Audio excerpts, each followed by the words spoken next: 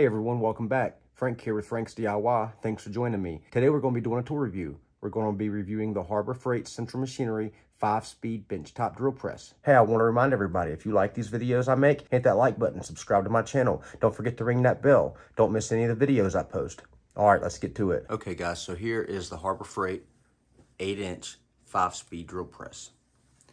As of the time of this video, you can get this for right at $90. If you look at the picture on the website, it'll tell you that this is a 5-speed, 8-inch benchtop drill press. All right, the speeds on this thing is between 760 and 3,070 RPMs. Okay, let's talk about power ratings. This is 120 volts, 2.4 amps. Now, it doesn't tell you how many horsepower that is, but using this picture here and Google, you can figure out that this is just a little over of a third of a horsepower motor. It's not the most powerful motor, but for a small drill press like this one, for hobbyists and enthusiasts, it should be fine. First thing we're going to do is talk about the footprint. How big of a footprint does this leave? All right, so the height from bottom to top.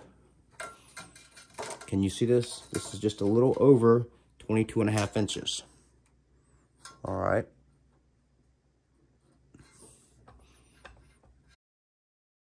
The width on this thing, it's a little over 7 inches. Now that's not counting the light, but this is adjustable. Now depth, the depth you need for this is just over 17.5 inches. Now, this thing has speeds from 760 to 3,070 RPMs. The table tilt is 45 degrees left and right. And the chuck is anywhere from 1/16 inch to a 1/2 inch. The spindle stroke is 2 inches. The max depth of cut you can have with this machine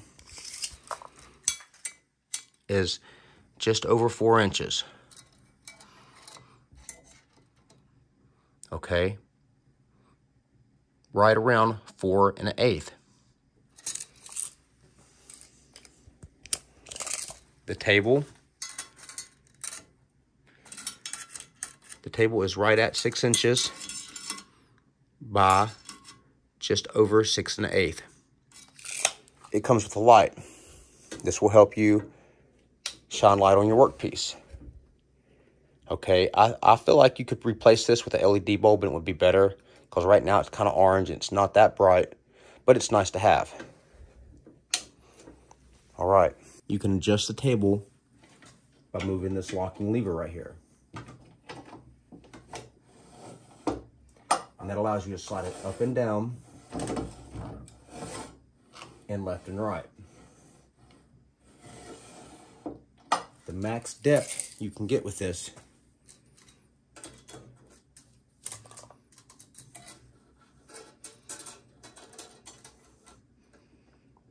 is almost 8 inches. It's about 7 3/4 inches. But if you move the table out of the way, you can get more with this. You can get almost 10 1/4 inches. All right. Okay, so the frame of this is mostly metal. It appears to be some sort of steel, and there is a little bit of plastic on it. There's plastic here. Of course, there's plastic on this light. And these arms here have plastic knobs on the ends. There's also this plastic knob here and the plastic under your motor. Other than that, it appears to be all metal, and the casing on top is some sort of pressed metal. Let's talk about the table for a little bit. This table does have a little bit of flexing to it.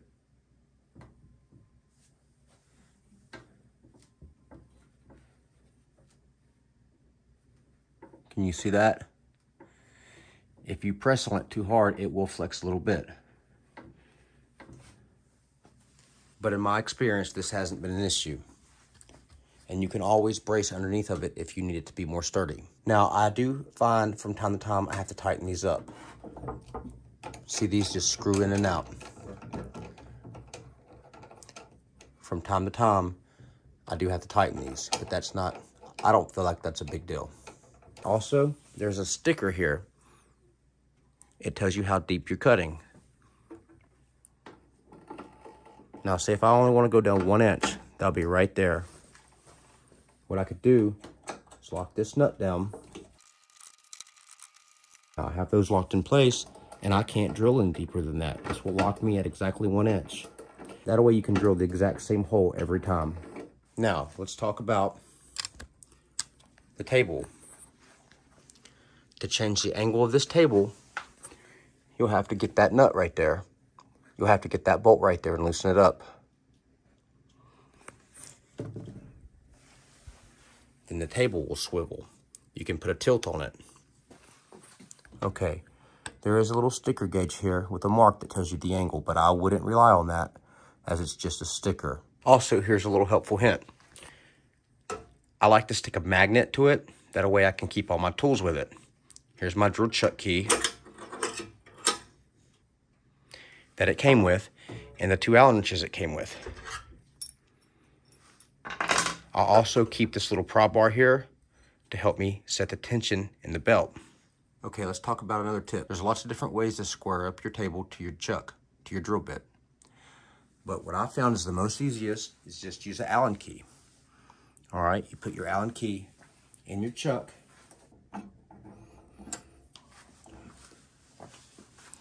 Okay, then what you want to do is raise your table up to your Allen key.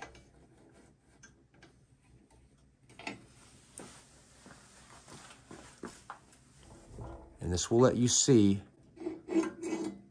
how well your table is lined up. You can see it's the same all the way around. That means the table is perfectly square to the drill bit or the drill chuck. Let's talk about the belt. If you lift this casing up, you'll see it has step pulleys. And depending on your configuration, it will adjust how fast it goes. Now to do that, you have to unloosen this tension lock. All right. Now you see the metal. Now you see the motor.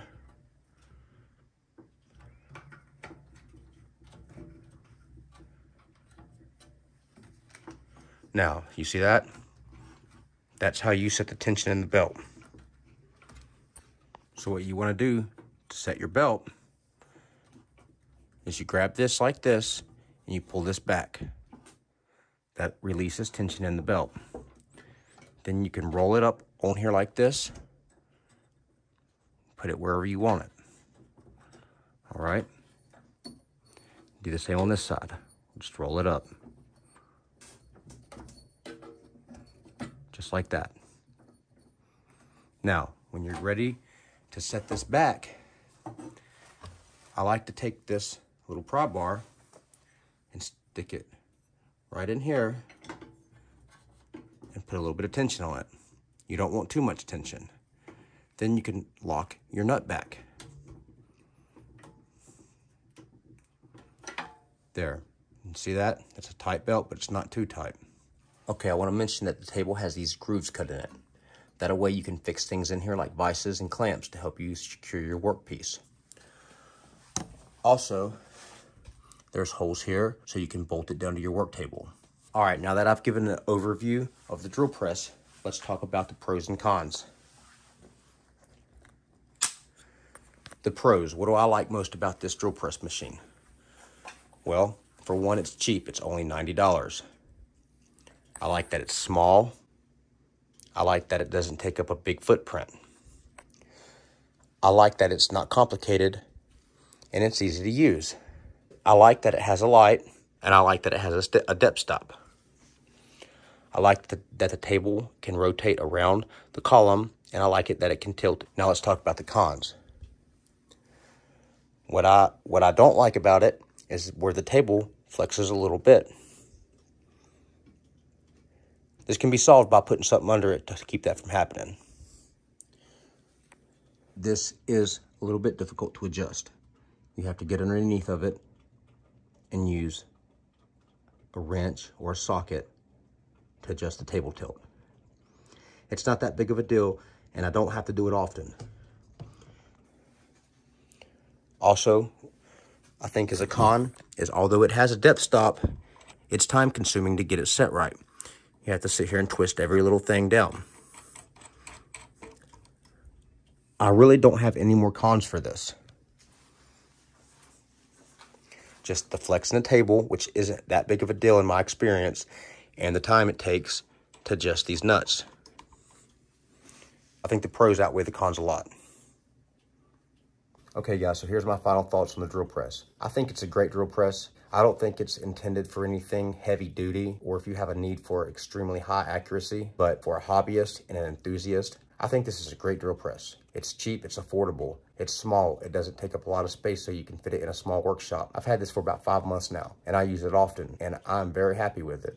I would recommend this to anyone, with the exception of anyone that needs a heavy-duty drill press or an extremely high degree of accuracy. All right, guys, that about wraps it up. I hope you've enjoyed this video. Hey, if you like these videos or if I've helped you, help me. Don't forget to hit that like button. Don't forget to subscribe to my channel.